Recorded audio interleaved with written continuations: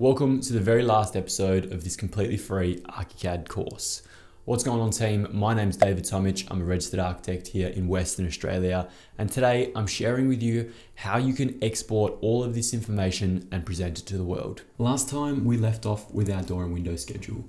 Now it's time to put everything into perspective and export it ready to go. If we jump across to our layout book up the top, you'll see we have a series of pages and folders. We also have our master templates down below as well. For the purpose of this, I'm simply just going to open our design development folder, which is going to show you a series of different pages. So if I double click on our drawing list, for example, it'll indicate all the pages in this drawing list. It'll tell you some instructional information, generically speaking, of what it would like you to see on this page. It is completely up to you guys how and what you place on these pages. Personally, I probably wouldn't put a satellite image, but hey, up to everybody individually. Of course, you have the generic title block down the bottom as well, which defines all of the information required on an architectural documentation package. Now, everything you see with a little hashtag sign, certifier, hashtag civil engineer, if we go into file, info, project info, you'll see there is a bunch of options that we can add or deduct from. So I've already put the project name as free YouTube course, and it will populate all of that information. But if we go to certified down below and we go that guy, and mechanical engineer, we go one man band, press OK, you'll see it automatically changes all that information. Before you export any of these documents, you obviously want to go through all of this information, cross-check, make sure it is correct, and make sure that the information is up to date at all times. Here you'll see replace with your logo, and you can't actually do anything. You can't double click on it, you can't drag and drop, and that's because this is the actual template master file, which is down here. If we want to find out what we're using, we go right click layout settings, and we see we're using the A1 landscape title block. If you click on that, you can change the title block to different page sizes as well. So if you didn't want an A1 page, you could change it, and you can also change the numbering automatically. We won't dive too far into that. I did make a separate video entirely on layouts and title blocks, so if you wish to use that, you can. But if we come down to our master, double click on our A1 landscape title block, you can see we can now click on everything in the title block. This is part of a source and it's been dragged and dropped in, so right click, open source view, and it will take you directly to that information. So if we wanted to replace that logo, drag and drop outs in there, we absolutely could, no problems whatsoever. Going back to our drawing list and working our way through, you'll see. Now, if you're new to ArchiCAD, you're probably also new to residential design as a whole. If you are, Louis Ferruccio's Graphic Guide to Residential Design is an excellent ebook. There is a link down below, but it basically showcases you all the steps, all the logic, and all the reasons why every architect around the world makes logical and rational decisions about their designs. All the units inside are both in metric and imperial to cater to the entire world. Louis has done an amazing job and deserves full credit on this ebook, hence why I'm sharing this resource with you guys today. A01 site survey has no information on it because we don't have a site survey available to us. So we could either delete that page, omit it, or do whatever we wish. A02 automatically has the information on our site plan. Now, this site plan is at a 1 to 200 scale, whereas personally I prefer it as a 1 to 100 scale. So if we double click on our site plan, let's change this to 1 to 100.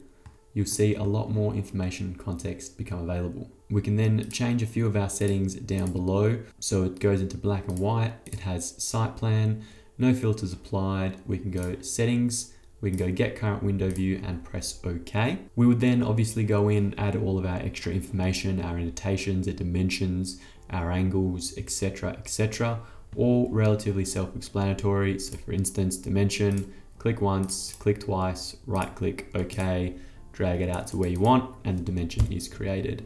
That sort of stuff for the basic documentation I won't need to go into.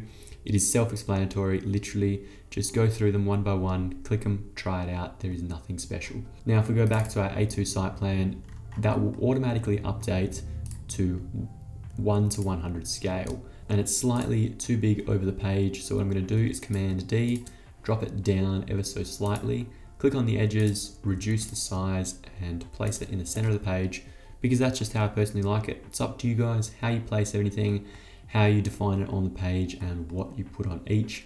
Everything here is simply a guide. Now, if you are unsure of what goes on every single page and what information is required, if you jump onto davidtomic.com.au, there's a link down in the description for this as well.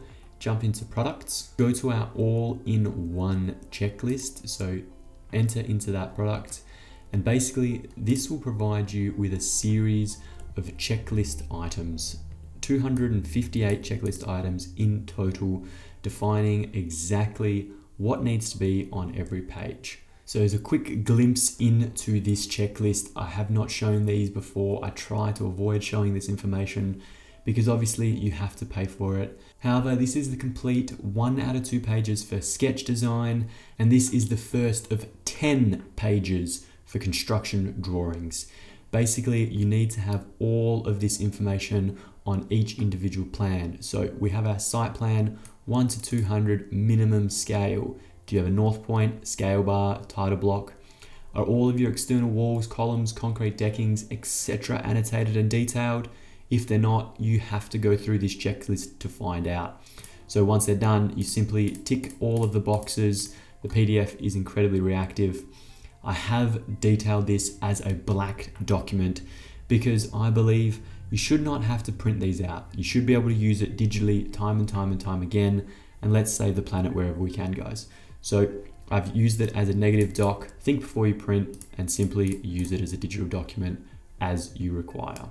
Again, the link is in the description if you want to grab this to make sure you know everything that needs to go on each individual page. Continuing to work through all of the pages, the process is exactly the same and quite familiar. If we click through the pages, you'll see elements start popping up in the wrong directions. So all you need to do is drag the edges, correct the information where you need it to be, drag and drop exactly where you'd like it to be in that page and continue moving on. If for any instance you get to, let's say, elevations and information is missing or you'd like to have something extra on this page, all you have to do is come back to your view map, find the information that you're trying to look for. So let's say we want to show our ground floor here for whatever reason, doesn't really matter. All you have to do is drag, drop, and it will include the ground floor plan into that page. Then you simply adjust all of the information, drag it to where you need to be, and you have that ground floor showing us the elevations or whatever you might need. I don't need that, simply delete it, but that is how you would work around information missing on the architectural plans. Now there's also a number of ways to export this PDF. The simplest way is to simply go into this drop-down menu, go Show Organizer. Let's stretch this out ever so slightly. Come across to our publishing set, and you can do it in a number of ways. You can export to a PDF, you can batch render, folder structure, you can also export DWGs here as well. In this instance, we could simply drag the whole thing across, right click, publisher properties, define the path. Let's just save that to our desktop, press OK, and we can either merge it to one PDF or export it as multiple PDFs. For me, it's easier to merge as one PDF, hit the publish button, let it do its thing. It may take a while depending on how many pages you have and how much information is there. And then go to your desktop, double click the PDF, and you'll see everything has exported as you have placed it. Now, obviously I haven't gone through and detailed any of this, put anything in the correct places, so you will have to do that. But all the information that you will need is here and ready to go. Anyway team, that's all from me. Thank you so much for watching. I hope you enjoyed the video. If you did, make sure you smash that subscribe button down below. And like always, I'll see you next Monday.